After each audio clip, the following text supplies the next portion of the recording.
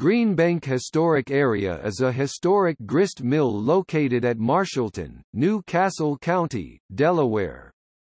The property includes the Greenbank Mill, Robert Phillips House, and the W. G. Phillips House. The mill was built in 1790 and expanded in 1812.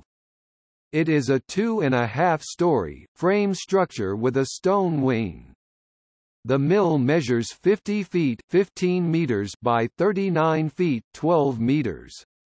The Robert Phillips House was built in 1783, and is a 2.5-story, 5-bay, stone dwelling with a gable roof.